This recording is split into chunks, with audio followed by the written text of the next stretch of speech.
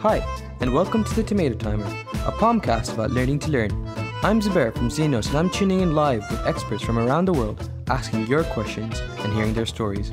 All before the timer goes off. 24 minutes and 39 seconds to go.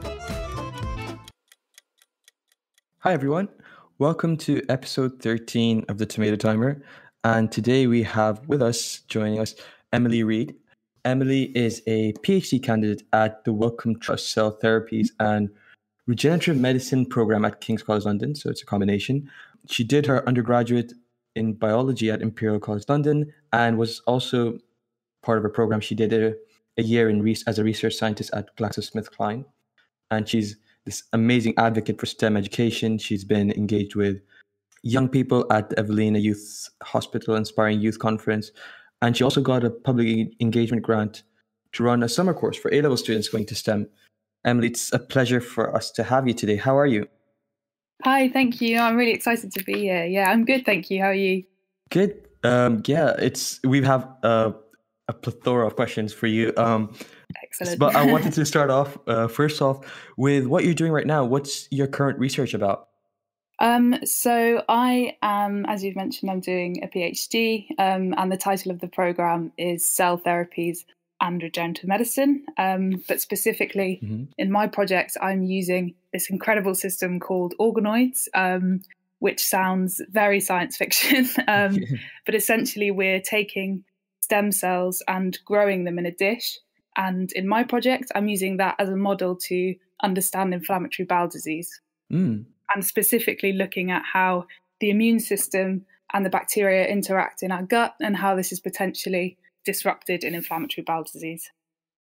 We want to learn a lot more about your research and stem cell therapy and all that kind of stuff in general. But before we get into that, I wanted to take you back in time a bit and ask you, when you were back at school, how did you actually end up deciding to study something so pure as biology? And what was that kind of inspiration to get into STEM? Yeah, it's kind of a strange journey because it starts off. I was always very interested in kind of biology, and I loved watching David Attenborough documentaries as a kid. And kind of the outside world I'd found very fascinating. And then kind of when deciding to do GCSEs and A-levels, I knew that I really liked science. And I had some very good advice kind of quite early on when deciding about what to study at university, which was because I'd always had this fascination and love for animals, and I thought, okay, maybe I could do zoology at uni, maybe I want to be a vet. But the advice I had was actually to kind of start broad and then specialise later.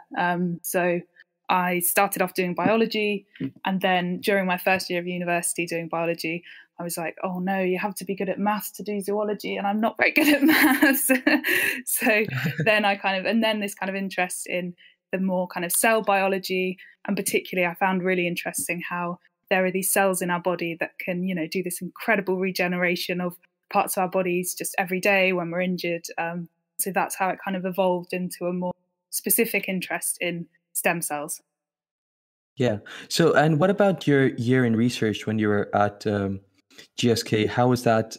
Did that kind of push you in a certain direction? Did it open up another mindset? Yeah, so definitely. So it was always something I knew I wanted to do, have a year outside of my degree working, because I think it's really important just to get experience doing anything, and experience in industry is a great thing to do. It opens up lots of opportunities. And for me, it was just kind of the experience of being in the lab day to day, because when you're doing your degree, a lot of your time is spent in lectures, you're learning about the theory of biology, but having the opportunity to go out and actually apply that in the lab was quite eye-opening, definitely. Yeah. And one of the questions we had was, what is your advice for those of us considering work integrated courses at university? Yes, so at university, absolutely. Everyone who I know that's done it has had a pretty good experience.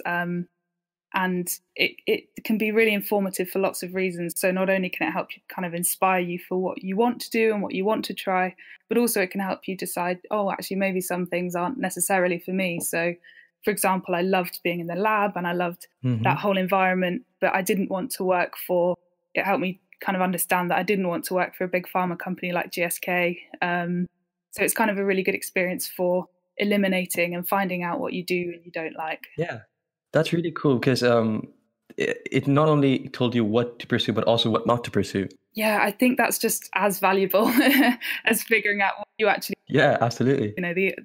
the opportunities are endless and the options are endless. So figuring out what does and doesn't work for you is just the most important part of the journey, really. Yeah. Could you, as a give a layman explanation of what stem cells are and how they work, and a bit more about Yeah, that? absolutely. Yeah. So stem cells are a very interesting type of cell. And what they can do, which makes them very special, is that when they divide, they can create more of themselves, but also they can go on and develop to become different types of specialized cell.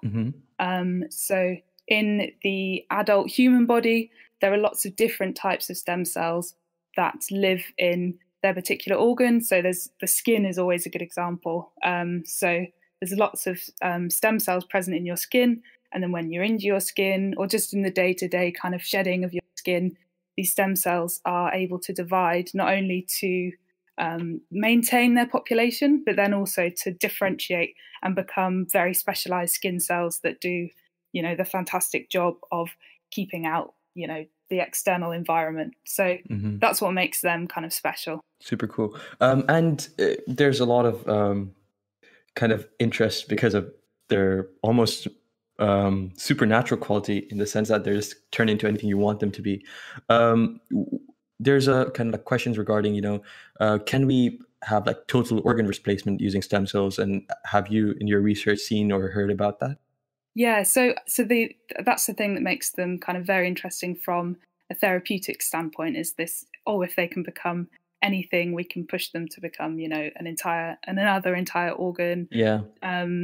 But I think it's important to kind of bear in mind some of the inherent restrictions of stem cells, because there's a lot of hype, especially in the media, about kind of stem cells as this wonderful silver bullet for almost every single disease, which isn't the case.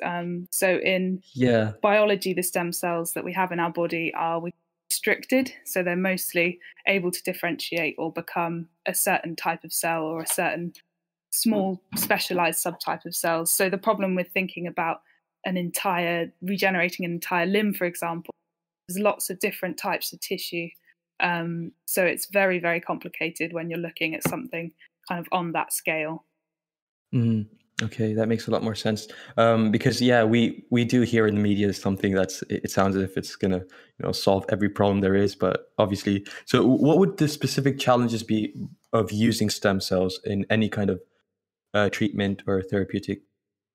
So I think one of the things that we are still figuring out, which is really, really crucial, is when stem cells live in the body, they're surrounded and supported by something that we call the stem cell niche. And this is basically the kind of environment surrounding the stem cell that gives it directions, tells it what to do, maintains it in its stem-like state. And understanding those signals and those cues that tell that stem cell how to behave is really, really important, because obviously when we are thinking about using stem cells for therapy, we're taking the stem cells outside of that little niche that they have of everything that supports them, putting them into a completely different environment, potentially a completely different diseased environment. Yeah. So, maintaining that stem-like state and getting it to do what we want it to do is something which is incredibly difficult.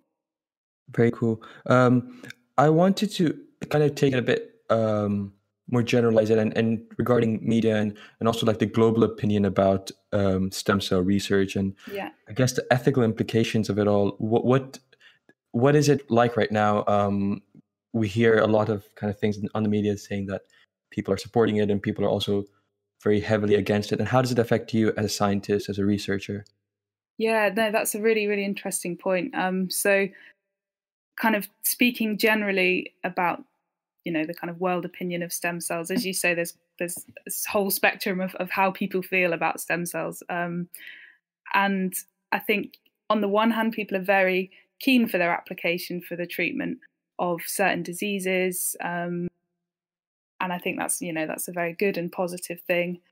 However, people are obviously concerned about how they could potentially be used frill. And it's a similar problem with when people think about genetic editing, and there's the positive side of we can potentially cure all these genetic diseases, but then there's always the concern of the designer babies and that kind of potential negative impacts of developing this technology. I think that for stem cells, there's a lot in the UK anyway of regulations surrounding how you can develop and use them for therapy. The situation is slightly different in the States, and that's led to a few quite dodgy kind of stem cell clinics that are making claims that are relatively scientifically unfounded. So it varies where you are, I think, in the globe. And as for me as a researcher, we've always, throughout my education, I've had very good modules on ethics and the ethical implications of what we do,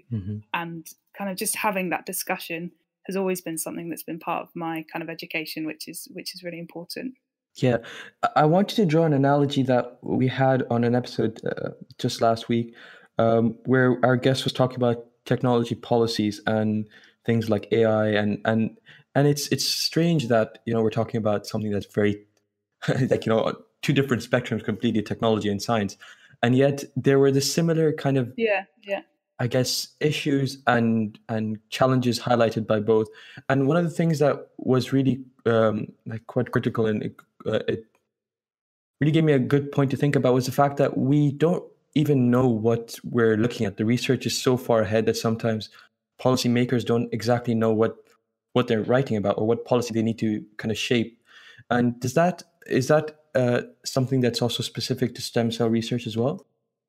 Yeah, absolutely. I think that's a really, really good analogy, that there's, it's across the field in lots of different, STEM subjects, is that the rate of change in terms of research is so rapid. We're discovering such incredible things at such a fast rate. And there is a delay when it comes to how that's implemented in policy and how that's regulated in policy. And there are things that are being done to challenge that. So we're encouraged to take an internship during our PhD, and one option for that is to go and work in policy. So I think just kind of building those bridges between scientists and government is crucial. And there's lots of work being done around that, but it's just the pace is so quick, which is where the danger lies. Absolutely. And a bit more of not specific to stem cell, but just as a scientist yourself, obviously, when we are trying to solve a problem, there is a level of modeling required. There's a level of kind of making assumptions and setting out certain kind of, this is what we're going to be solving, because obviously we can't take into consideration everything, the whole environment around us. So when you are kind of creating these, like, how do you get that balance between making that scientific laboratory test and then taking that into the real life situation? And how do you find that balance of, that's a good enough model to use? Yeah, no, it's a really, really good point. And anybody working in kind of biomedicine or biosciences will come up against this.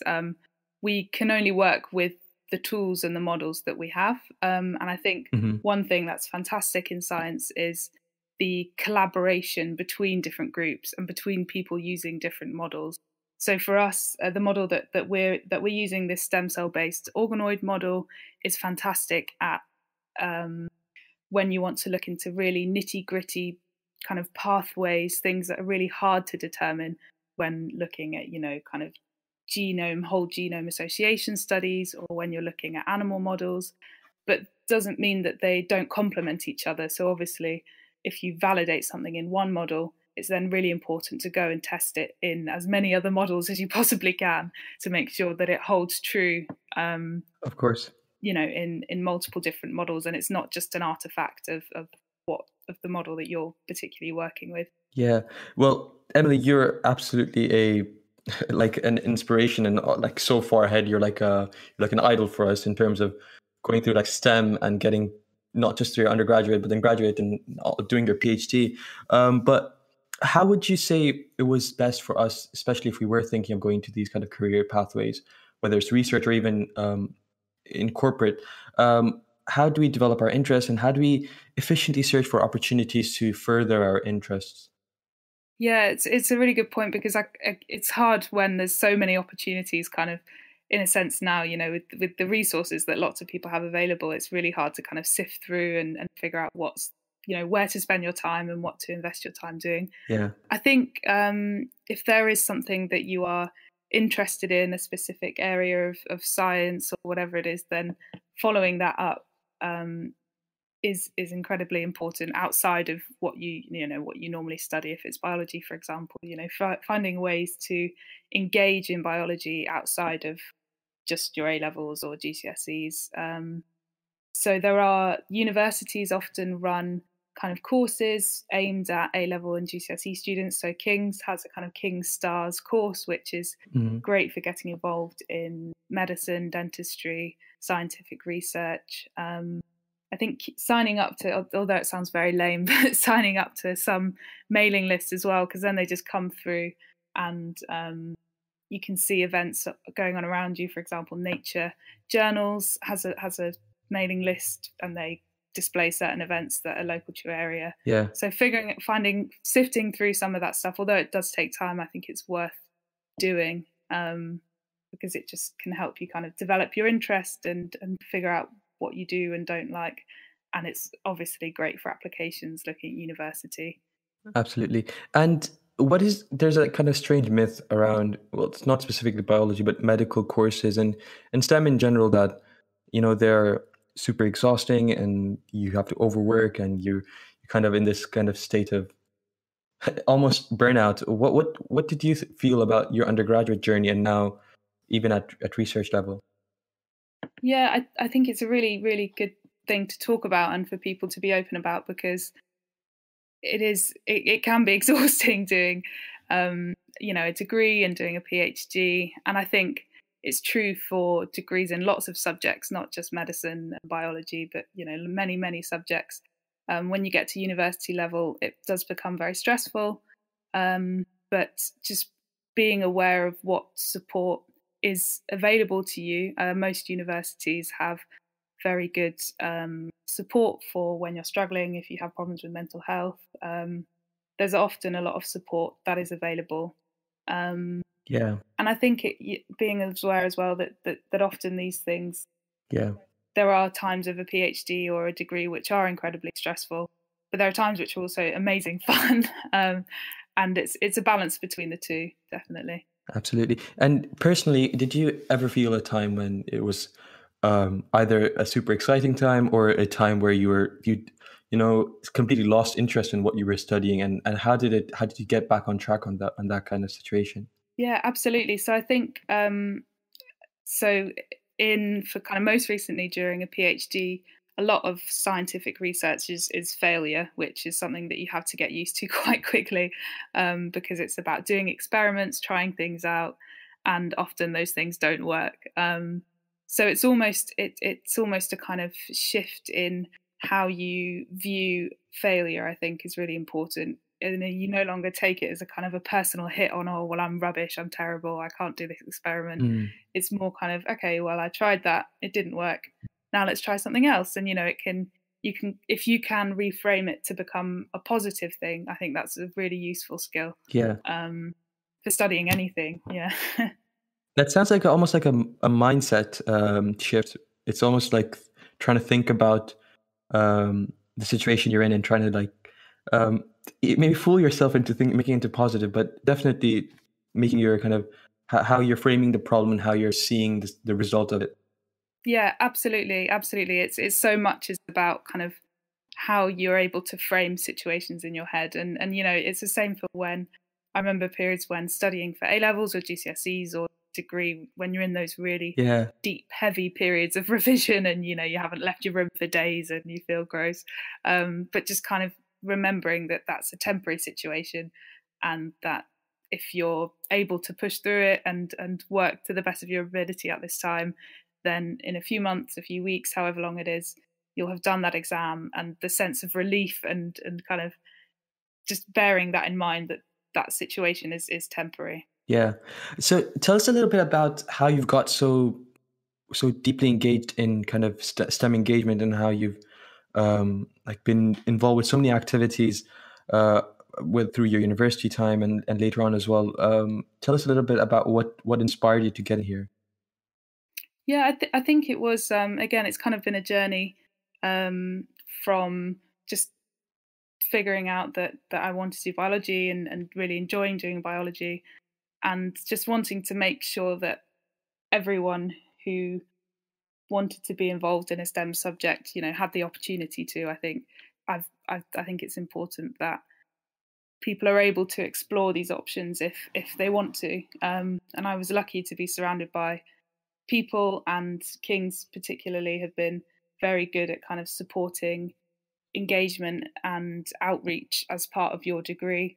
The Wellcome Trust, they also are very encouraging on getting students to go out and do things and support outreach and engagement activities, because they really see the value in it, which I think is very good, definitely. Inspiring the next generation. It definitely makes a lot of sense. It's so important. It's so important for so many different reasons.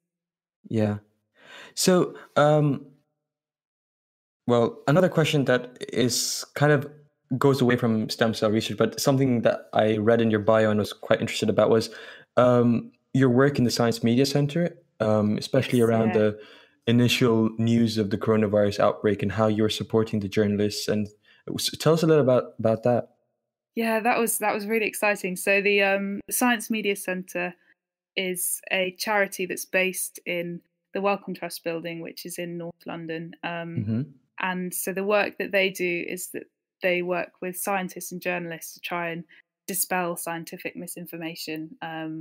So they try and make sure that scientific stories are reported properly in the media, which I think is very valuable. Yeah. And so they hold kind of these press briefings where they invite scientists who are specialists in their subject to talk about a particular thing or something that's happening in the media at the minute. And so they held one of these so I was working in the Science Media Centre for a month as an intern, supporting them in getting these events together and kind of doing their day-to-day running. And one of the briefings we held was with Neil Ferguson, who's an incredible scientist at Imperial, and a few other scientists as well, just as the kind of coronavirus outbreak was happening in January, the early stages of it. Yeah. And it was just amazing having a room packed full of journalists and these scientists. It was just a very exciting day, and then thinking about the longer term impact. Absolutely. And it's super, really helpful to hear and to know that there are organizations and people trying to work on, as you said, dispelling misinformation, because I'm sure we've all been every piece of news and fact has been like shoved down our throats these days about some strange statistic or something like that, or and it's scary because we don't know what's true and what's not. I mean, it's absolutely true, especially I think it's brought to light by things like the current situation that we're in with coronavirus, where there's so much kind of conflicting information about what's going on and what's the best advice. For example, with masks, is it worth wearing them? Is it not worth wearing them? That it's very easy to kind of lose sight of what we actually do know and what we actually don't know. And I think it's important to just to be able to read things critically and to fact check as often as you can, because there is so much out there that is false. Yeah, disinformation, fake news. Yeah, exactly. Yeah. I wanted to ask, kind of round it off, because we do have very limited time, and we would love to have had you for much longer, but it's also good to keep us in check and in focus.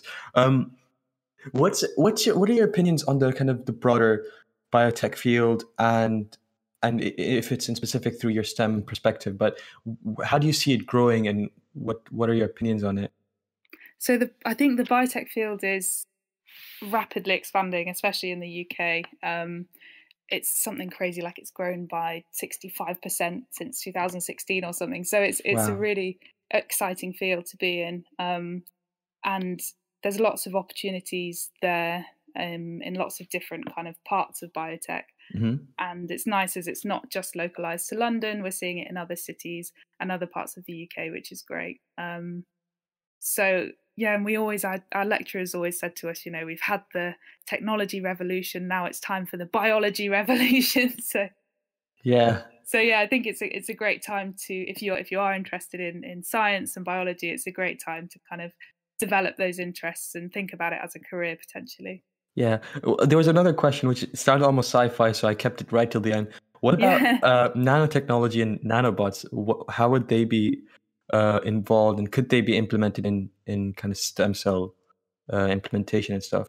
Yeah, it's a really interesting question. So it's not I haven't heard much about nanobots. It's not my particular area, but from what I know of them, they seem like a really cool technology that could be used in lots of different therapies, particularly cancer, I think, for targeting drugs to cancer. Yeah. I think they have some limitations, especially when we're thinking about stem cells again. It's kind of making sure that they're delivering the cells to where they need to be, making sure that when the cells are there, they're behaving in the way that we want them to behave. Yeah. So I think, yeah, it's a kind of watch this space, really. Sounds really interesting. So, final piece of advice to our students? Final piece of advice. I think my advice would be just explore as many things as you can, keep an open mind, and yeah, just take up any opportunities that you're able to, because it's the best way to kind of develop yourself, figure out what you do and you don't like. And, you know, if you ever are having problems with burnout or you're feeling overwhelmed, just make sure that you kind of are aware of the support that's around you, and make sure that you look for it, because it's an exciting place to be in STEM and biology. Yeah. And yeah, as many people get involved as possible is amazing. That's amazing. Thank you so much for being with us, Emily. No worries. Thank you so much for having me. It's been really fun. Yeah. Thanks, guys, for joining us live. And we will be back with another episode on Saturday. So, yeah, thank you. Bye for now. And that's another episode of the Tomato Timer. If you'd like to ask your questions and join us live next week, join the ZNotes Discord server. The invite link is in the description. And to learn more about ZNotes and how a bunch of students are on a mission of making quality education accessible to all, go to znotes.org. Bye for now.